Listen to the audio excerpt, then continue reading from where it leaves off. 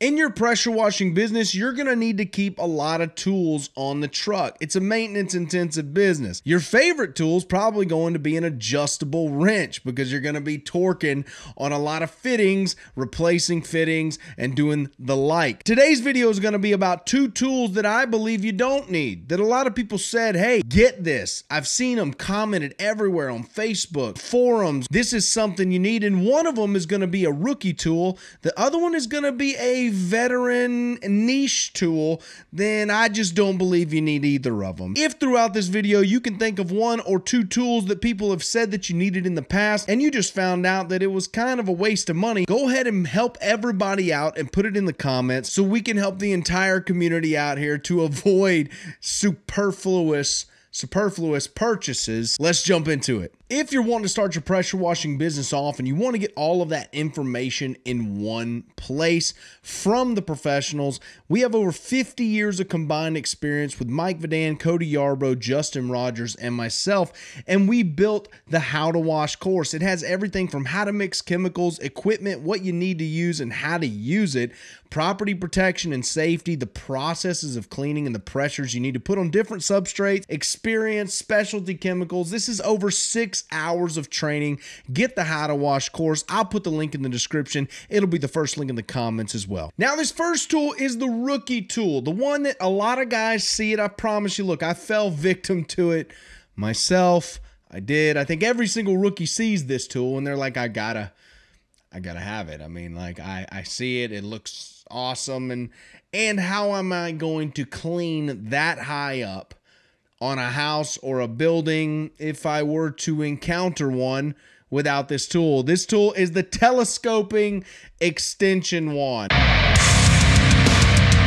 Now, there's a few reasons why this sounds right, is because you feel like you need to shoot chemical or pressure up that high. And the cool thing is you do need to shoot chemical and pressure up high on buildings and homes, but you don't need the telescoping extension wand to do it. But when you're brand new, you believe you do. You believe that you got to put pressure on the house. Well, the cool thing is now we have something called soft washing, and an even cooler invention has come out from Skunk Washworks recently called the Super Pump. The Super Pump will shoot 50 feet and it's a soft wash pump. And soft washing has revolutionized the industry because you can put a higher concentration of chemical up on the building. So you don't need to use pressure. So the telescoping extension wand has gone the way of the lowly Home Depot homeowner who doesn't really know what they're doing.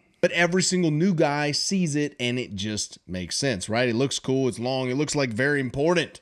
So they buy it, and about 4 months down the line, they find out that their deltoids are much bigger for using it once or twice, and that they actually didn't need this in the long run. So the telescoping extension wand, take it, throw it in the trash. I think I left mine at my parents' house. It's probably still behind the shop down there. So the second tool is a niche veteran type tool. And I say it's a veteran tool because the rookies are definitely not going to know about this tool. There's absolutely no way, because I didn't know about it for the first 3 years I was in business.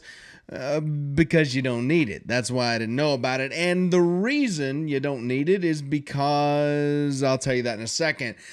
But if you've ever been surface cleaning, right? You got your surface cleaner, the spinny thing, right? For the new guys. You hook it to your pressure washer.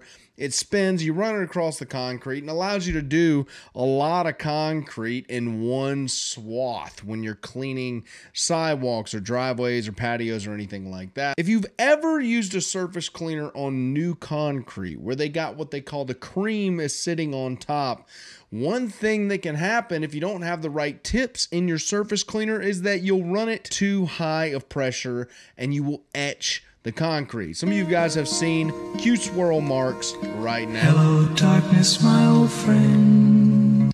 If you've ever done this, you're kind of in big trouble because you're either going to have to recoat that concrete, have somebody do it if you cannot blend it, or you're going to have to etch the entire thing with an acid wash of sorts to get it to blend correctly. Some guys came up with a little tool called a surface cleaner regulator. Now here's the first thing I don't want you to do. I don't want you to hate on these guys for the way it looks, because it does look like it was pieced together from the hardwire aisle at Home Depot. And that's because it was. It's got a little gauge on it, a little bypass valve, and when you turn the valve, it basically takes some of the water that was going to go to the surface cleaner tips and bypasses those tips, wraps back around, and goes through the top of the surface cleaner, therefore reducing the pressure going through the tips.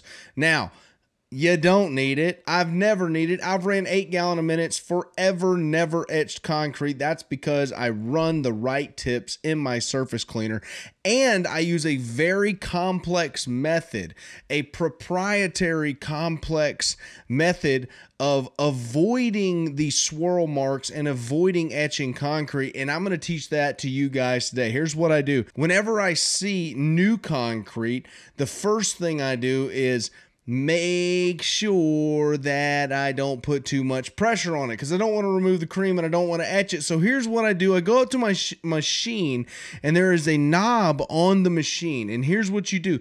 You see how high it's idled, and then what you do is you just go close to it and you idle it down. See, it's like there's an idler knob that will idle the machine up and idle the machine down. It takes the RPMs down a bit. And what you would do is go up to it and you just idle it down a little bit.